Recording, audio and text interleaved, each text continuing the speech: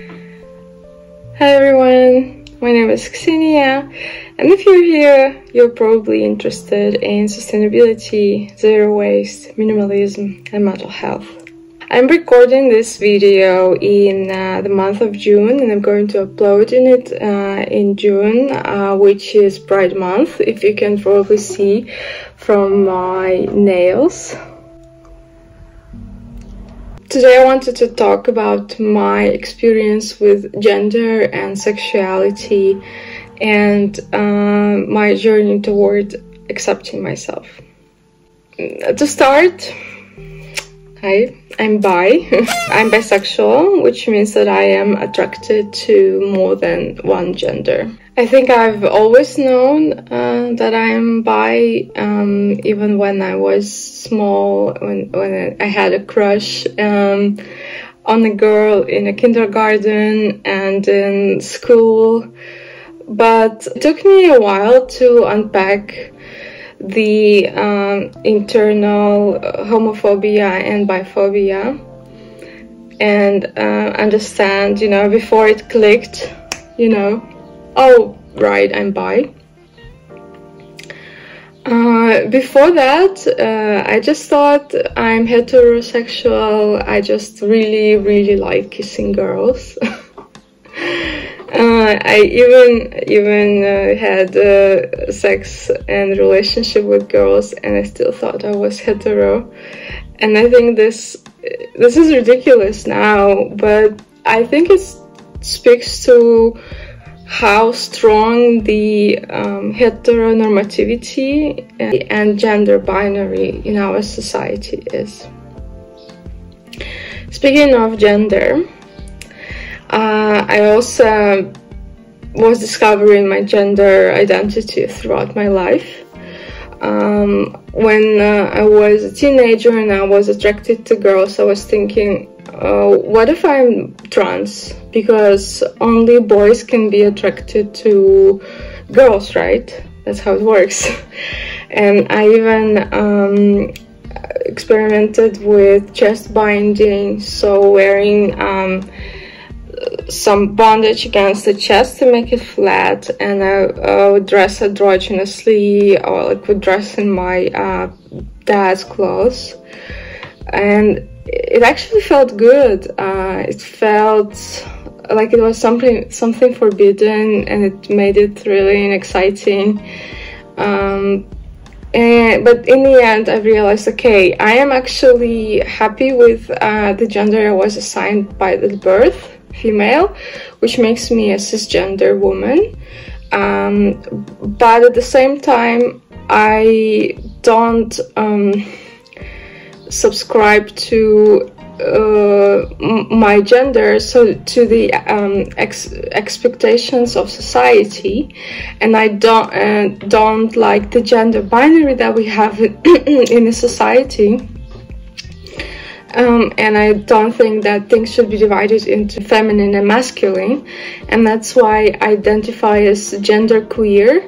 It may be even non-binary, however, I don't present androgynous, I still present feminine, but my pronouns are she, they, because I also feel like I am a female, but sometimes not. I would rather have the gender division erased at all.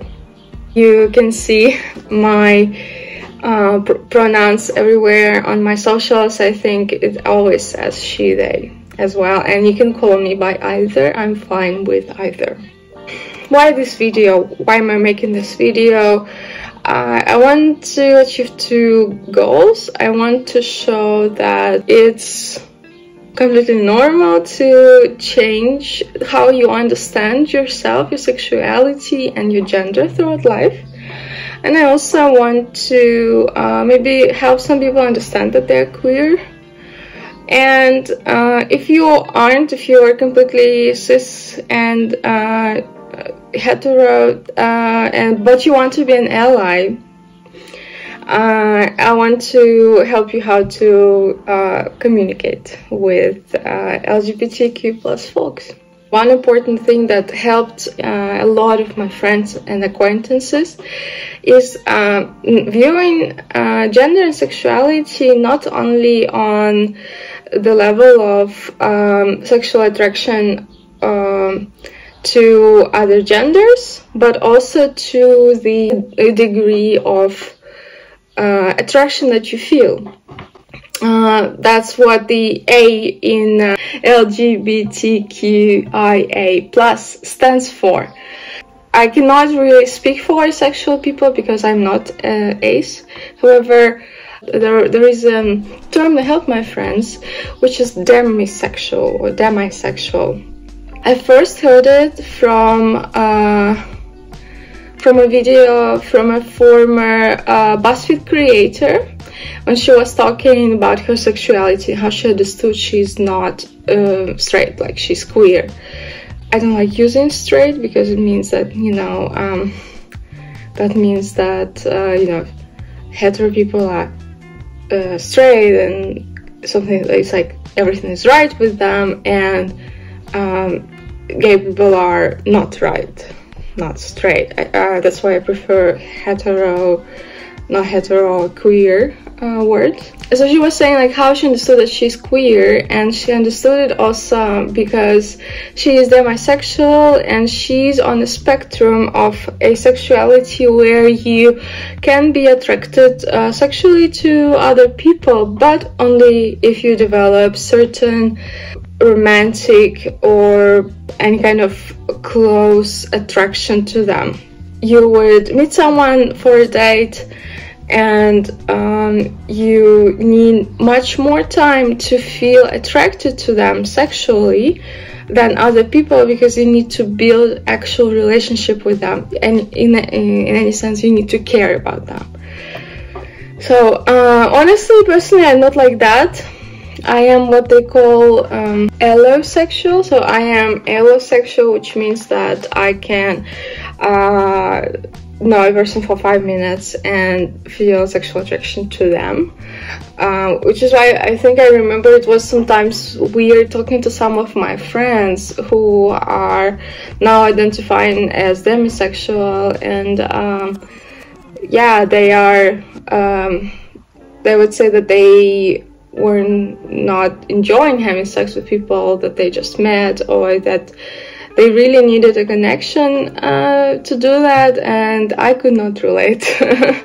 That's why it's important, I think, to put this information out there about our own experiences, like this creator did and like I am trying to do, so that people know that there is a huge an amalgam of combinations of gender, sexuality, sexual and romantic attraction. If you are an ally, the number one thing that you can do is educate yourself, and do not use other people as a thesaurus, but just look it up. Another thing is using correct pronouns and names for people. If my pronouns are she, they, please respect them, and same goes for other folks. I also prefer, I don't really like gendered greetings and gendered addresses like sir, madam, ladies and gentlemen. Even in professional communication, and maybe even especially in professional communication, I prefer when people use words like hello team, hi everyone, instead of saying hi guys, or hi dear ladies and gentlemen. I think it's not only respectful to non-binary folks, but also to people like me who just don't want to be, I don't want to be divided into groups by gender. And before you say, I'm trying to police the way you speak or something like that, language changes throughout time. Language is the lens through which we see the world. For example, in some languages there are more words that describe a phenomenon that does not exist or exists in another language, but you don't know, you don't have a word for that. For example, how do you call the back of the knee? In English or in other languages, you just say the back of the knee, but there are languages where there is actually a word for it. Or, for example, everyone knows this thing with some native people over the north, that they have more words identifying snow, because this is the environment they live in, and they need much more identification for different types of snow than people that live in other geographies. And that's why I think that changing the language, adjusting our language, is definitely not policing your language or being like stopping your freedom of speech. No, I think it's a general evolution of things, of the language. For example, why am I speaking English right now, not Latin, when Latin used to be a common language spoken 2000 years ago, but not anymore, because language, and international language as well, is developing. If you're an ally, what else can you do? Yeah, I would say also, let's normalize not assuming anyone's gender or sexuality straight away, because queer people don't owe you looking a certain way. Do I look like a bisexual? I don't know. I don't think bisexual people have a certain look. I don't think non-binary folks have a certain look. Not everyone is androgynous who is non-binary, or how do asexual people look? We definitely can't tell. So I think that the most respectful and easy things actually would be just unassuming, and just using gender-neutral words to describe things like parent, siblings. Do you have any siblings? Why do you say sisters or brothers? Like, why? It's even more economical. You don't even you have words to say it more efficiently. It's sibling. Husband or wife. Why would we say that? Or I would rather say, are you married, or do you have a partner? Significant other, lover. You don't have to say boyfriend or girlfriend or husband or wife. You can say spouse too. I always try to call my boyfriend my partner, because I think that it's normalizing gender neutral ways we call people. And of course, other things like professions. This one is not new, and I think it's already like, if you're still saying fireman, catch up, update your vocabulary a little bit. Everyone uses, you know, flight attendant, firefighter, and police officer and stuff like that. Even back when I was learning English, it was already a thing. So it's been 15 years. We have to catch up.